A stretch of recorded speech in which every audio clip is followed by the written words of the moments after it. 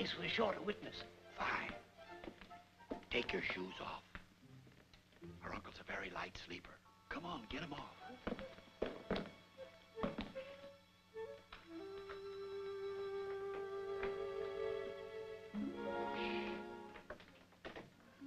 Take your shoes off.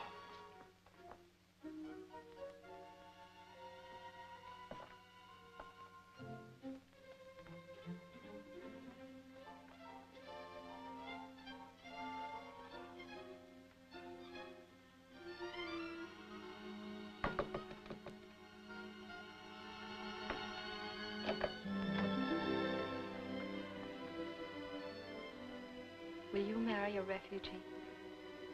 Will I? For heaven's sake. Will I? Go into the study, everybody. Take off your shoes, quickly.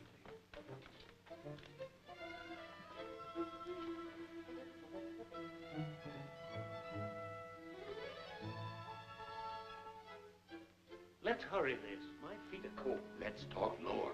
Her uncle can start a brand new war. Have you got everything? Is there a marriage license? It's right here. You two are witnesses. That's all we need. Where is that boy? Come on, son.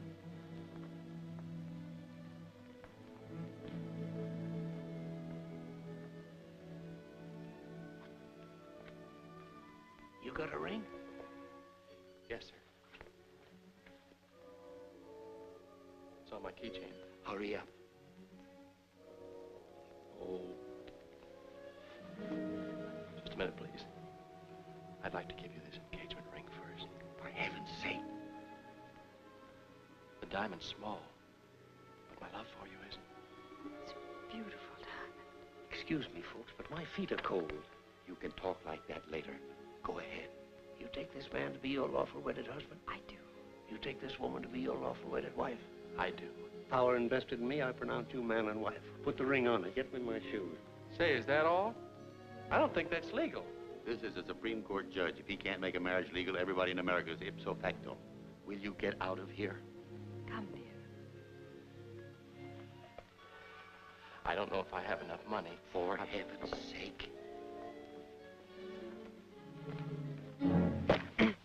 Excuse me.